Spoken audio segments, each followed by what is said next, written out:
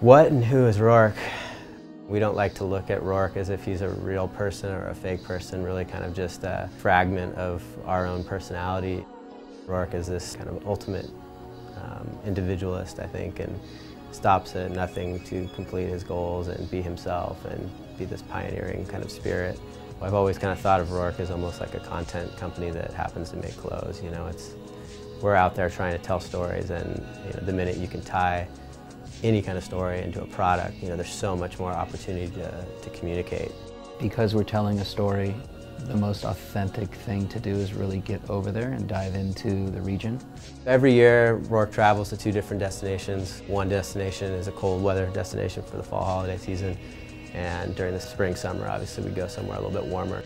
We try and design our expeditions around what this Roarkian character might be doing right now or might have done in the past. And so, where would someone who wants to kind of live on the edge of trouble, discovering the beauty of the world?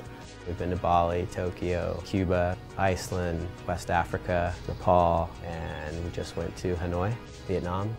I always felt that Vietnam was an intriguing place, mostly because so much of our perception of Vietnam as an American was shaped by the war. So I think here we really had this desire to figure out what Vietnam really was about.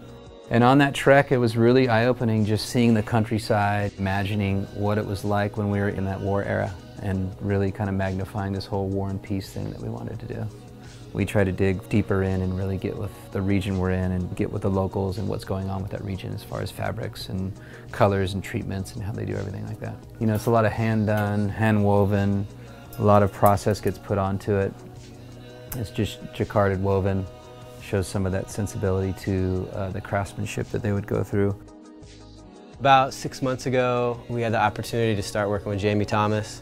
I think Jamie really identified with a lot of the traveling that we're doing, and he felt like it really fit into his career and his ambitions to travel and skateboard and kind of be an ambassador for skateboarding.